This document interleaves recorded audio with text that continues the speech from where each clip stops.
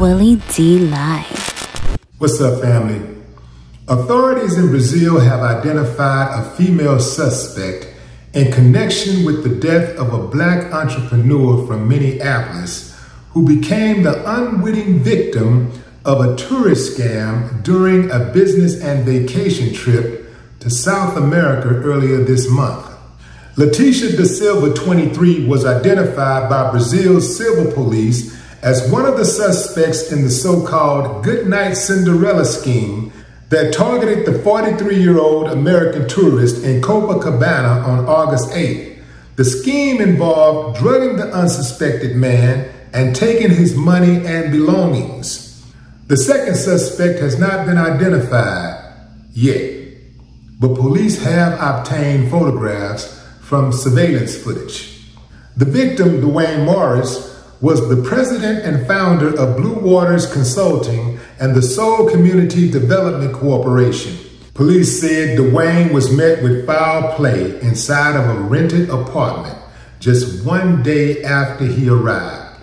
Now, it didn't say who rented the apartment, so we don't know if this was an apartment that Dwayne and his buddy rented, or was this an apartment that the girls rented in association with the crime. After being drugged, they said that Dwayne convulsed and foamed at the mouth.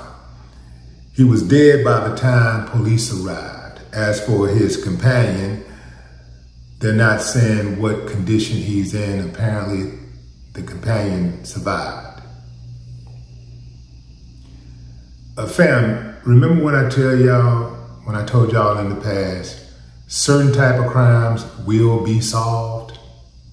You commit certain types of crimes, they will solve them, just like they solve police murders. Now, this guy, Dwayne Morris, went to Brazil reportedly for a business trip. They didn't say it was nothing else, but online people are speculating that he was a passport bro. There's nothing in the report, nothing about his personal life that would suggest that he was a passport bro.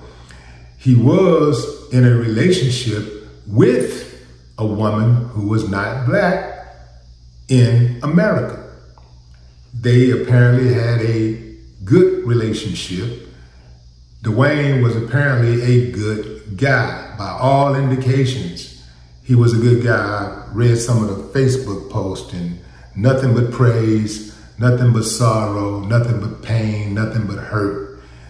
Consistently, they were saying this guy was the type of guy who was a brother to everyone, who was a cousin to everyone. Like everybody would identify him as, oh, that's my cousin, that's my brother. They wouldn't even be blood related, but it was just that his spirit was that good. Now, family, I gotta call a strike and a ball. It does not appear that Dwayne was a passport bro. However, it does look like he had some passport bro tendencies. But what say you? Drop a comment. I'd love to hear your thoughts. R.I.P. Dwayne Morris. No more talk.